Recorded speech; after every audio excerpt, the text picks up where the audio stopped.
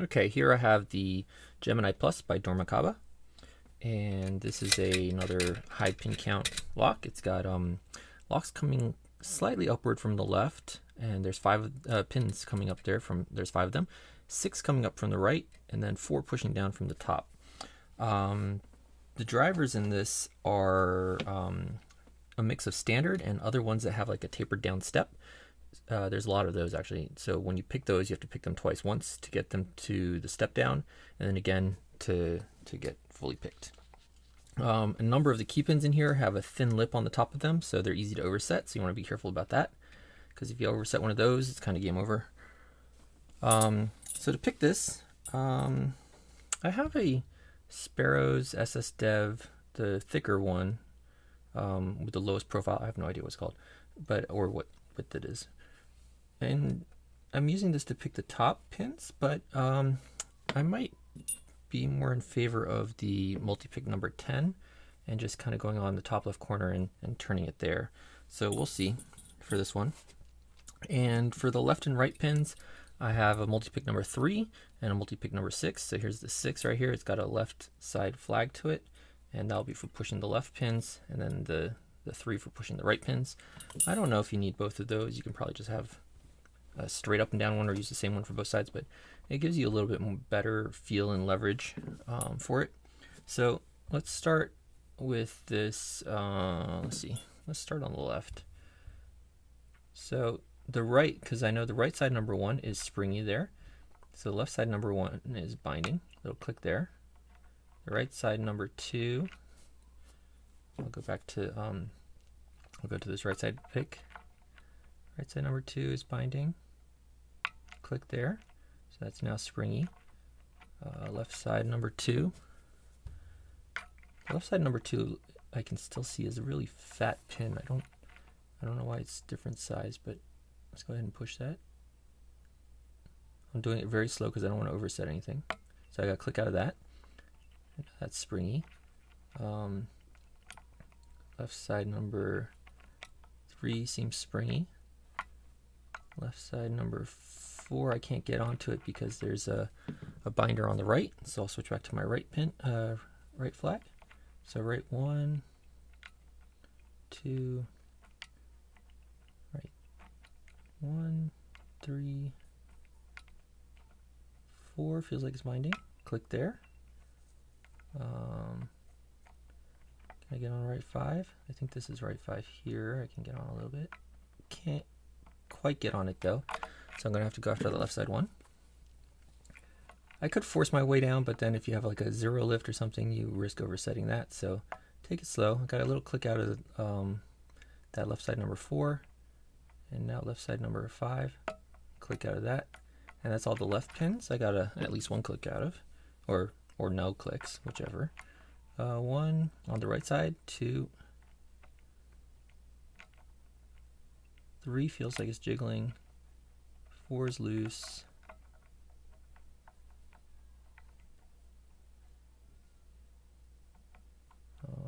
5 feels like binding, click from 5, and 6 feels like it's jiggling. So let's check again one more time. 1, 2, 3, they're all loose. 3 feels like jiggle, 2 feels like it's springy, 1 feels springy. So springy means it goes quite a bit of distance. Jiggle is just like a set pin where I can feel it moving just a little bit. 4 is springy, 5 is springy, and 6 is jiggling. All right, double check the left side, and then we'll take a look at the top. So number 1 on the left, springy. 2 on the left, springy. 3 gave me a tiniest of clicks, actually. 4 feels like it's jiggling. And 5 might be actually binding. Click from 5. And I felt a little bit on my tension wrench movement there, so it might be time to start checking out the top. A tiny little click off 3 again, so I'm not sure what that is, something just catching. So let's check the top one. So I'll use this multi-pick 10 and pin 1 here. Feels like it's binding. I don't get as good feedback with the multi-pick as I do with the SS Dev, but it's easier to navigate the keyway with all these pins in here. And it's a little bit hard to, all right, I got click out of 1. A little bit hard to lift the pins. 2, little click out of 2. 3. See if I can get all the way on it. All right, little click out of 3. And 4. Click out of 4. I felt a little bit of plug. I'll double check up front again.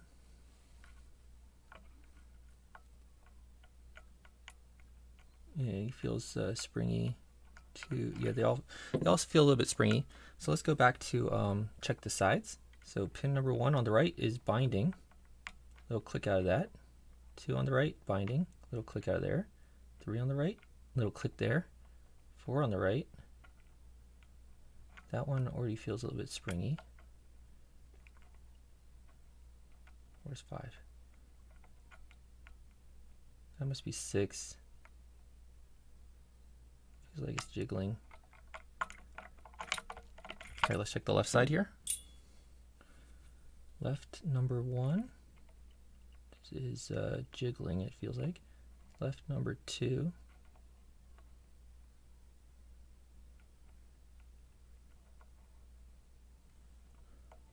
Left number 2.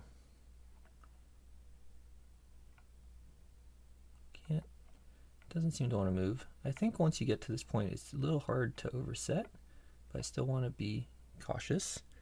Left 4 doesn't seem like anything, and left 5. Not sure. So maybe I have to check the top ones for if any of those need a second click. So top 1.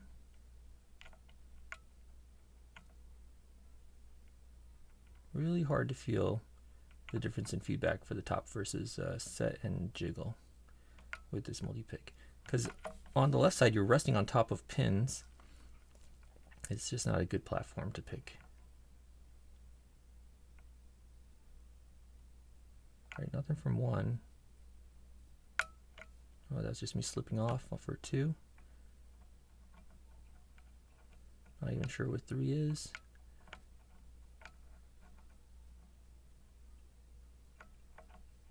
I'd say up top we're not really binding, so it's got. Let's double check these right side ones again.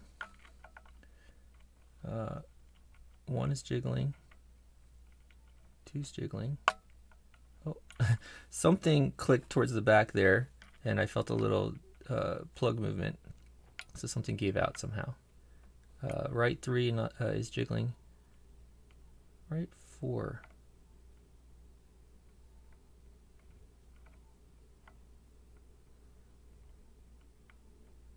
All right, little click from 4 on the right.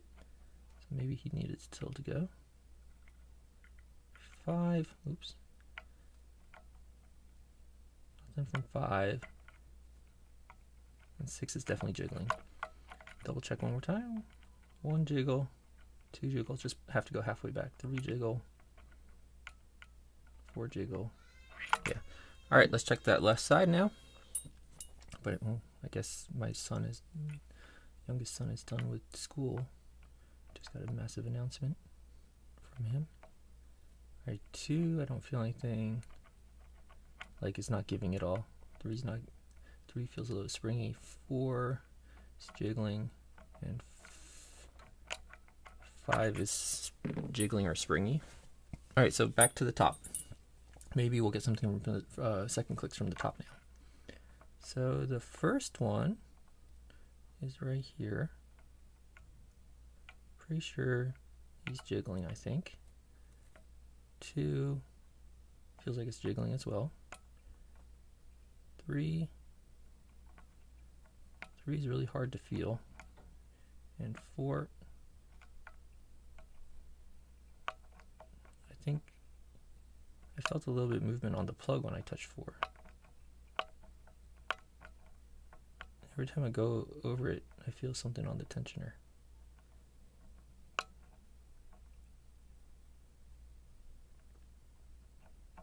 Yeah, I'm pretty sure that those are set. It's just got to be something on the left that's holding me up at this point. So let's go after left one more time. It's got to be something here holding me up. 1, no. 2. A little click from 2. 3. Nothing from 3. Nothing from 4. 5 now feels binding. A little click from 5, but still feels it has more to give me. Alright, got click from 5.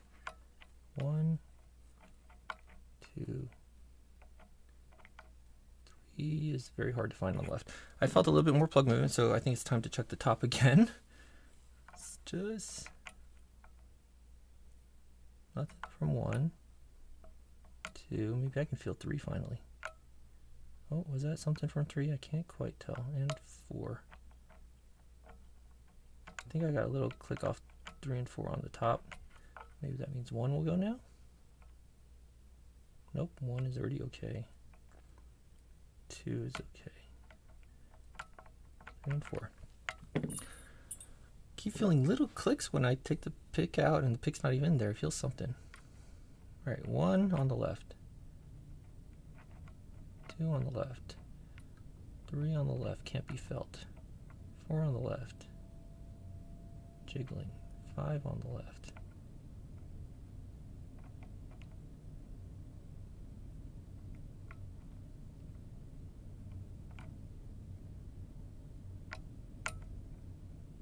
No.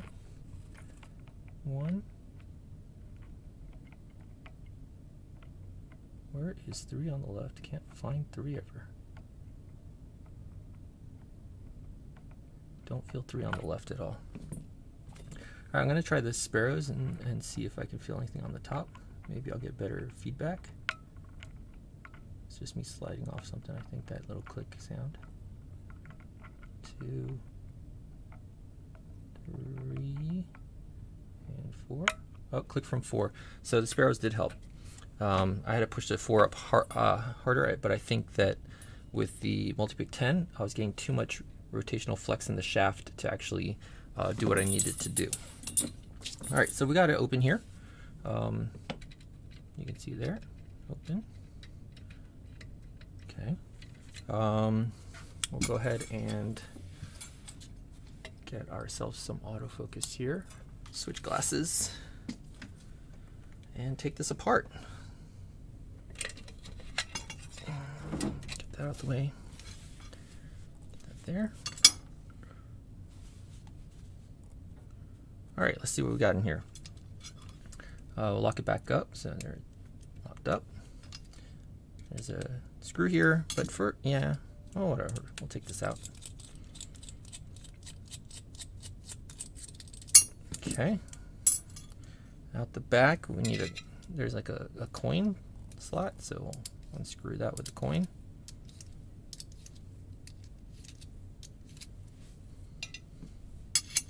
Put that there. Unscrew that all the way. And there are a couple pieces here that fall out. So you'll have the cap. You'll have this piece, which is the same shape as the back of the plug, so that'll go in there. And then you got this piece which interacts with the actuator. So that piece marries the back of the plug to this piece that marries to the actuator. It has directionality to it. One side is thinner than the fat side, so you got to put it in the right way around. But we'll put that there, and you'll see that this thing can't fall out yet because you have to pull the plug out some. So we'll go ahead and do that. We'll turn that a little bit, and we'll pull the plug out just enough to drop this piece. Oh no, what am I talking about? We'll pull the plug out all the way. And there's that piece, the flag. Oh. So here is the overall thing, but this is the part we're interested in. This is the whole mechanism here. It's all self-contained. Okay. It has a clip on the back we'll have to take off. I didn't bring out anything to take it off with, but it's a pretty easy one. So let's just see if I can push it off. There we go. Pushed it off. All right, so now to take this out, I have two custom followers here. You can see they say Kaba Gemini Plus on them. One has a long slot on it, which allows you to easily gut one entire row. And then for reassembly, this one I find a little bit easier. It has a little channel on the front there. It might be hard to see with all the light. And that'll allow you to you drop your stuff in there, fill that chamber, rotate it, fill another chamber, so you can work on the chambers very closely. This end is shaped. It's got, I don't know if you can, there's so much light. Let's see.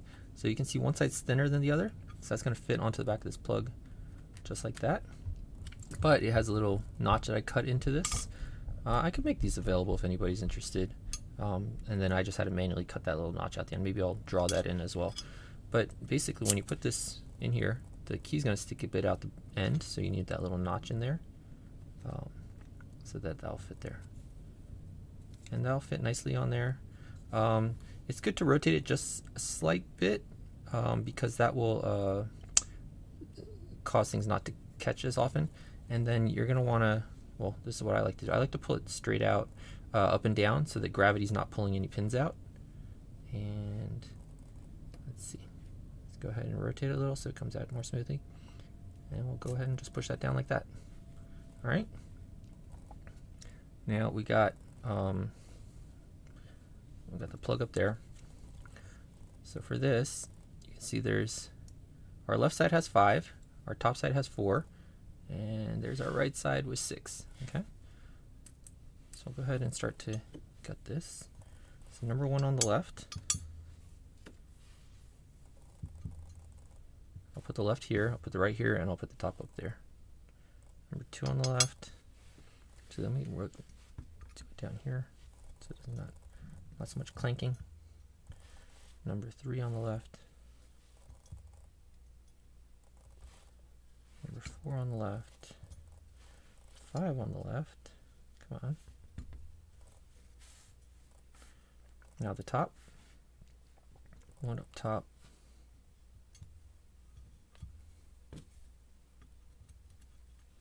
2 up top. 3 up top. And the 4th one up top.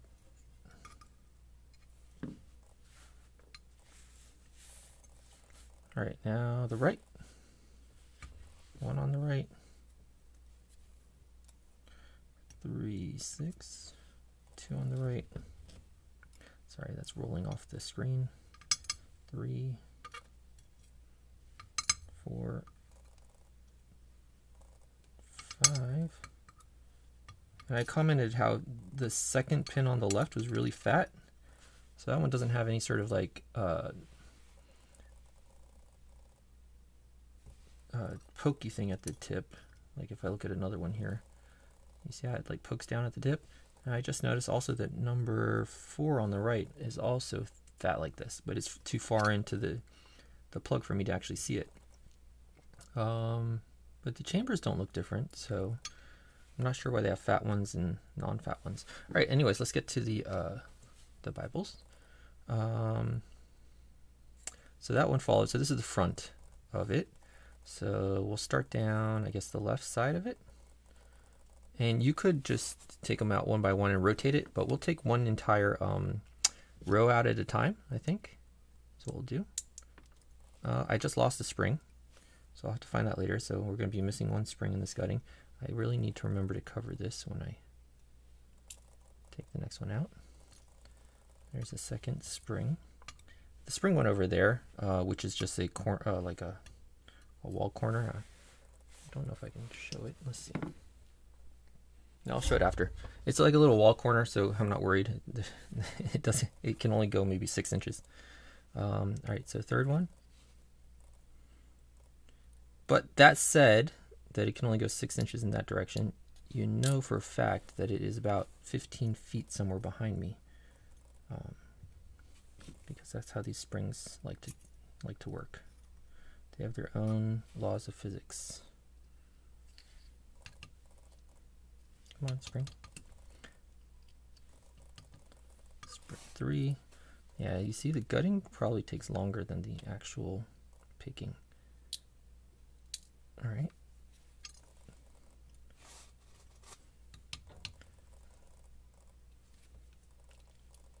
See if I can get that spring. And the last one on this side.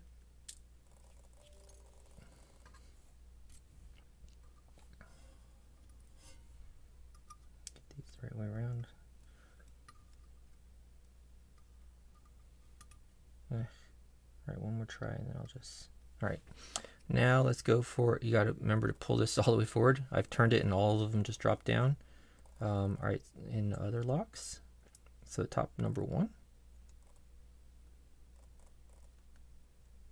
All right, top number 1 doesn't want to seem to pop out. There we go. Number 1 on top. Flip that. Number 2 on top.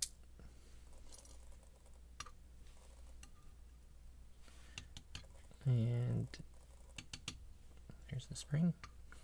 Number 3 on top. Oh, what am I doing? All right, I'm doing them completely backwards for the drivers. I'm doing the drivers backwards. I have to resort this because I said this is the front, so this is actually driver number 2. Okay, so that's 3, that's 4. Springs don't matter. I'll just leave the springs. Why are you getting stuck to my tweezers? And this is 2.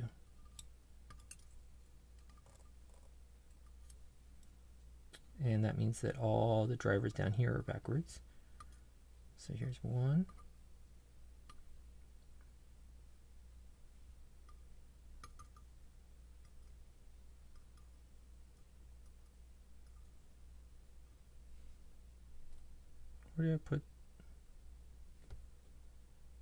Where did I put the other ones?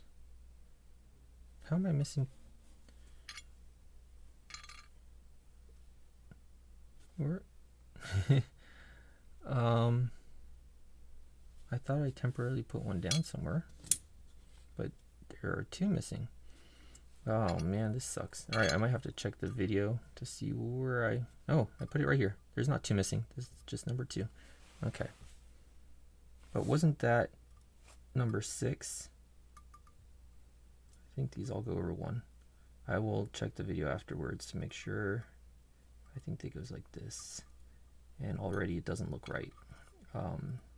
Because the stacks I think are slightly balanced, but I don't know. I'll check the video after. Let me just double check something. I remember I felt tapers on 1, 2, 3, 4, 5 and nothing on 6. I'm definitely have to check that after. That is annoying. All right, so now the right side. Remember to start from the back on this one. So the last side at least. Right side. And if I have enough time on the video, so I'll try to speed this up a little. If I have enough time on the video, I will show how to populate it, maybe 1 or 2 chambers. So I'm just kind of, I'm ignoring the springs for the most part, except that they're flying everywhere. Just get this out of here. Oh, almost lost a pin.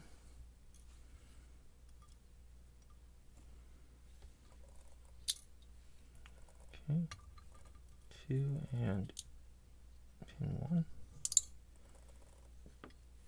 Oh, 2 of them. How do I have 2 more? Oh, I forgot the top driver. Okay. I'm making a mess of this, aren't I? I don't know which one. Here's the top driver, but I do have a photo. So I'll just put that there, and I'll put that there. Put these, and I've lost 1 spring up top. I'll show a close-up of this, and then we'll go on to see if I can repopulate. All right, so there's all of our things. We have, like I was saying, for the drivers, you can maybe see down at the bottom how it steps down a little bit, and that's why you have to pick those twice. The key pins, these are the fat key pins, and then like I was saying that they have like a thin lip up top, so you could overset these on the key pins.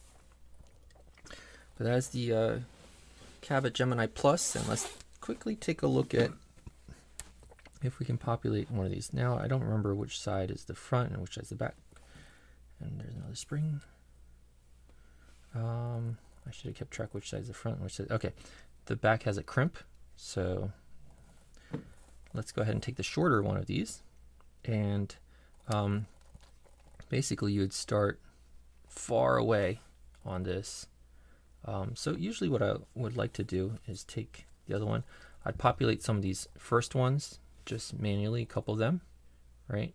Just so I don't have to go as deep with this one. But what you would do, like if, let's say we're down here, you can see there's the, you can populate that one with, you'd want to populate that one, and you cover it up, and then you can populate that second one there, and you can then push up, rotate over here, and you can see you can populate this without messing with other chambers, right? So you can really just go one chamber at a time. One there, and you wouldn't be messing with that. Where's the other side? Here's this side. So you could definitely do that. And you'd have to, you have to populate this second one here before you can populate that top one, because that would be open. So once you populate that, you can go up here, and now you can populate this top one. You can go over there. So it makes it a lot easier to have appropriate tensioners.